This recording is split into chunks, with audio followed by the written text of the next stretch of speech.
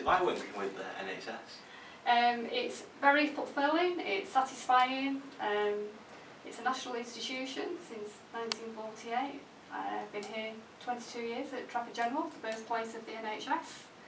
And I think greatly appreciated by everybody in the country and also and the world beyond, because we are a national institution.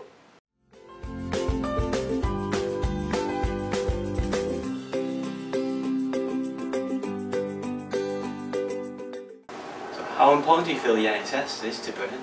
Hugely important, and I think unless people have to start paying for healthcare, they won't realise just how important working for the NHS is. A lot of the drugs that we use in my speciality in dermatology cost a lot of money, and I think that if people had to pay for those out of their own pocket or through insurance, then a lot of patients who currently get treatment wouldn't be able to afford to get treatment. So it's vital to this country.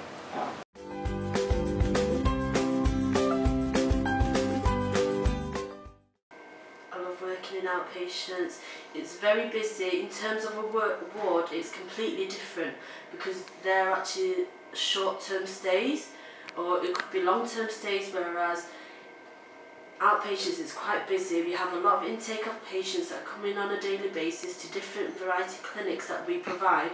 We provide gynecology, respiratory, general and colorectal, elderly medicine, cardiology, pain management, gastroenterology.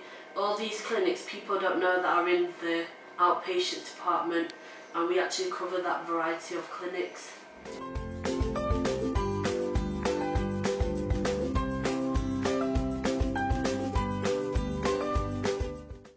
What's it like working with the NHS? I'm really proud to work for the NHS because its philosophy is still the same. It still looks after everybody from cradle to grave.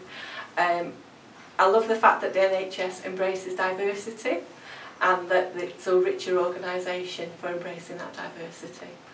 No 2 days are ever the same, and it's just wonderful opportunity to work with all different types of people.